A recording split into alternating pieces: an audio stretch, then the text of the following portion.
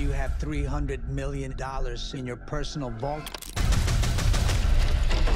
That's what I want for Christmas. The script was a page turner, and I was laughing out loud, which doesn't happen normally for me when I read a script. When they initially pitched it to me, I was very confused. Like Santa Claus, but he's an action hero, I don't get it at all. And then they sent me the script, and I was really blown away by how unique it was.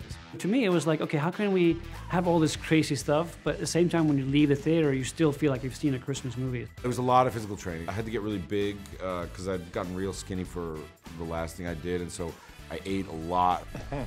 We had a blast. We had so much fun. We were in Winnipeg, which is maybe the coldest place I've ever been in my life. And David Harbour and I were just battling it out on weekends. I've seen screenings of it where people are screaming and shouting for Santa Claus. I mean, there's a real euphoric experience when you experience this with a crowd. And what's more Christmas than doing things with a bunch of people?